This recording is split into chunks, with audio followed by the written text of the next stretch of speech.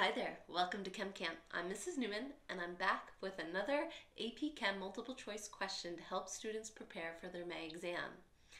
Once again, I've got a multiple choice question involving intermolecular forces. The reason being this particular topic appears quite frequently on the multiple choice section of the exam. So it's a really good topic to have a complete understanding of. So let's learn a little chemistry.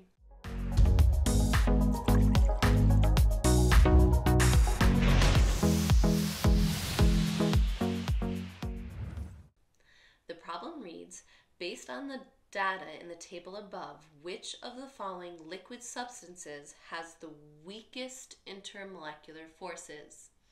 So we're going to focus in on the weakest inters. Keeping in mind that an intermolecular force is the attraction between two different molecules in a sample of matter. Now, if they're the weakest, then they're going to be very easily broken.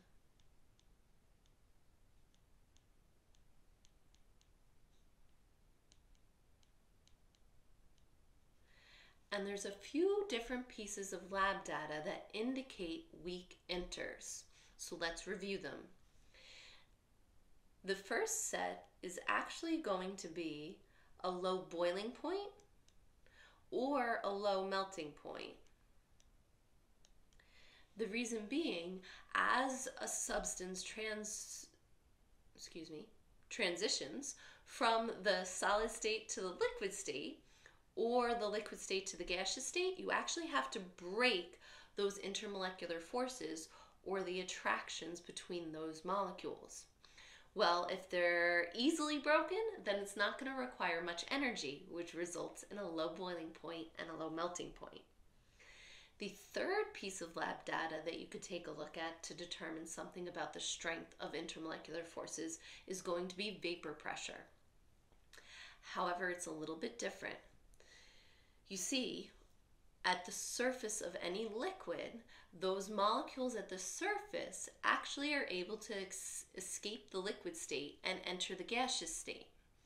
It's called evaporation. Now, those molecules that enter the gaseous state actually exert a little bit of pressure down on the surface of that liquid. And the more of those molecules that are able to escape to the gaseous state, the more pressure that is exerted down and the higher the vapor pressure. Well, if you have a substance that has real weak intermolecular forces, then more and more of those molecules are going to be able to escape to that gaseous state and continue to increase that vapor pressure. So another good indicator of weak inters is a high vapor pressure.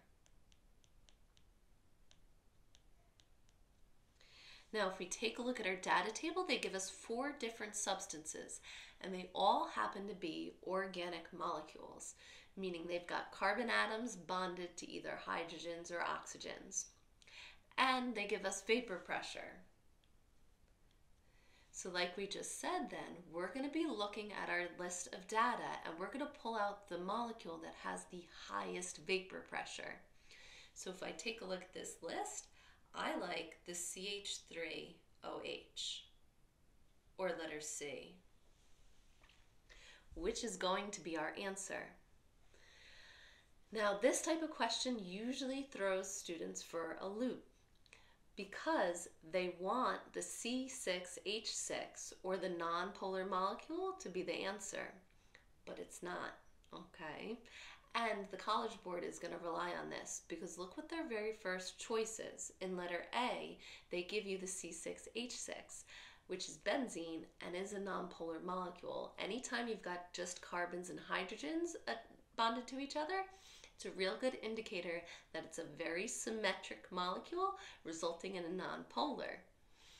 And nonpolar molecules usually experience the weakest type of intermolecular forces, your London dispersions. So the College Board wants you to see that C6H6, pick that one right away, and move on with the rest of your test. However, that's going to cost you a point. You have to rely on the data here. You see, the CH3OH which has an oxygen and a hydrogen bonded within the molecule, is going to experience hydrogen bonding, which should be a stronger inter than your London dispersions. However, with your organic molecules, you got to be very careful. The longer the carbon chain becomes, in this case it's a cyclic carbon chain in benzene, C6H6, the larger the molecule is. And the larger your nonpolar molecules, the more polarizable they're going to be, and the stronger the London dispersion forces are going to be. In this case, it actually winds up in a lower vapor pressure of just 75 torr compared to your methanol, the CH3OH, that experiences those hydrogen bonds. So anytime the College Board gives you a data table, be sure you look at that data very carefully. I hope this helps you study for the AP Chem exam. Continue to follow along for more AP Chem content.